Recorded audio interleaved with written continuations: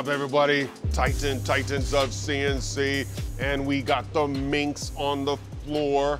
Oh, and it's a heavy-duty mill. We got the Aerospace Academy, and we're gonna make some crazy super alloy parts, some crazy titanium parts, and we're gonna teach every facet. We're just gonna put a clinic on how to make these insane parts on this machine for our Aerospace Academy.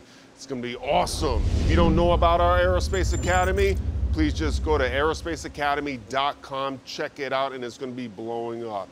Another thing I'll say is that if you have not subscribed to this channel, please hit the subscribe button and hit the bell so you can actually see every video that comes out. We're taking CNC machining education to the highest levels.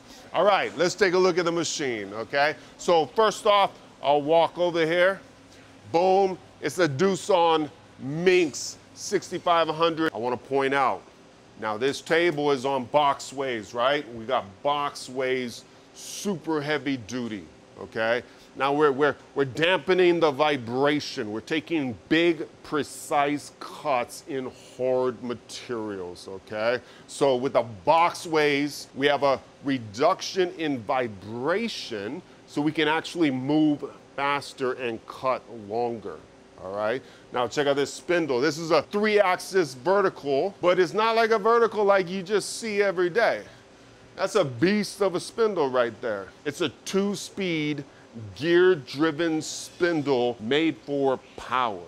And it has 334 pounds of torque. Just get in there and cut some metal. So we're gonna use the Harvey Ultra 8X on this machine. We're gonna put advanced work holding. We're gonna put advanced applications. We're gonna do some crazy aerospace structures on this table right here. And we're gonna teach all of it. Now look at this spindle, okay?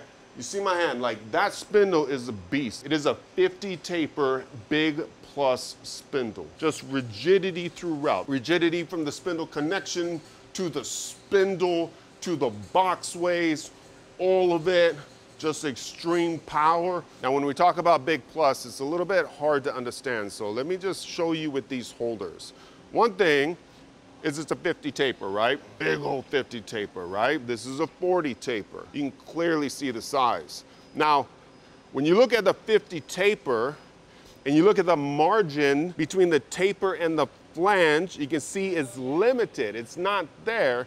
Therefore, when the tool goes up, the flange has a perfect connection, boom, so it doesn't rock. If you look at a normal tool holder, you'll see the margin is bigger, and therefore it keeps the flange from hitting up against the spindle. Now this is a Big Plus spindle, but we're using Kennametal holders, okay? When you actually look at a Kennametal holder, you'll see CV, that is a regular holder.